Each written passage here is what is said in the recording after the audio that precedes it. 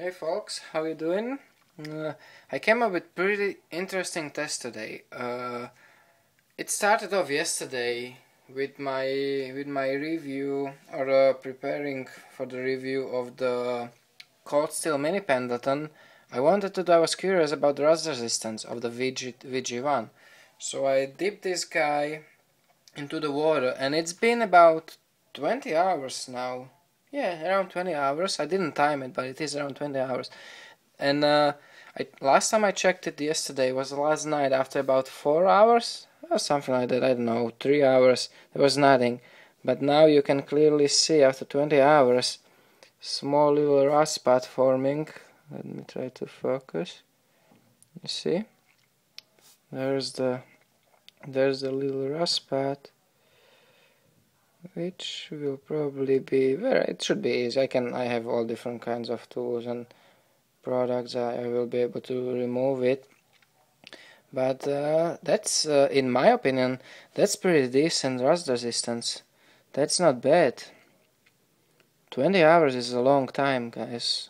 Around 20 hours sitting in the water. That's not bad at all. Come on, try to focus in so you can maybe see it a little better. Yeah, there you see it. And not bad, it's only on one spot, so that's not that bad at all. Okay, and the point is, this idea, this test gave me an excellent idea. I think it's excellent. I'm gonna go ahead and test multiple steels, also from the multiple manufacturers. You know, within my capabilities, the knives I have and steels I have, and we're gonna see what's the rust resistance on different types. Pretty much in the same environment, you know. It's gonna be the same jar of water, same temperatures, same temperature changes, and they will be all together. So here's our water canister. Just regular water from the tap, regular tap water. Funny thing is that I was actually able to clean the, look, just in these couple seconds I wiped it right off. It is thanks to because it was dipped in the water. The rust is still soft, so it's very easy to remove it. I'll probably run it a couple times over the sharp maker, but here's the better version of the test, yeah? Multiple steels, multiple manufacturers. I picked all different, maybe for some people, interesting steels. Maybe they want to compare, and this should be helpful. First up, this is Gerber, you know, their Mystic steel. Most likely it's 420J or within that range. I'm gonna dip that guy in. Very interesting, in my opinion. What I'm looking for is I want to see the 1055 from cold steel. What's the resistance on that one? That's high carbon, so no big expectation on that guy. But we'll see, maybe it will surprise us. 420C stainless steel from Boker. Now, another which should be good rust resistance is S30V from Kershaw, zero tolerance. Now, what's another? Here comes two VG10s from Spyderco. Very curious about this. Very curious. So in we go.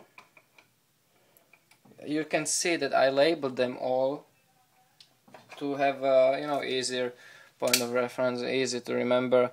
AUS 8 from Sog Flash 1, and also AUS 8 from Sog Flash. There was Sog Flash 2 and this is Sog Flash 1.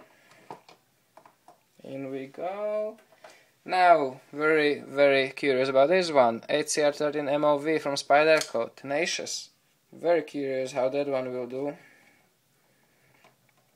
I want to be careful. I just hate every time I saw a couple videos of people showing off their new knives, you know, with how resistant they are, and they jiggle it around in the glass cup. Ugh, I see red when I see it. I don't know, guys. I love to use my knives, but I just hate to see like very careless acts with the knives, such as jiggle it in the glass cup. That's why my cup is plastic. And this I'm curious. I never actually kind of considered this 9CR13 COMOV. Should be similar to 8CR13 MOV, but we'll see. That's the Benchmade Pika from the red line of Benchmade. So we'll see. And here's also a very important part of this test, in my opinion. Time watch, stopwatch. We're gonna keep it running, and I'm gonna try to, you know, check on it every hour. And if I see some development, I'm gonna record it and you know, let you guys know and upload the video as we go. You know, I'm not gonna do it as one big video because it would be too long. And I'm gonna get rid of this rust pad here now on the mini Pendleton, and I'm gonna throw it in there. I wanna see how it will stand up to the challenge.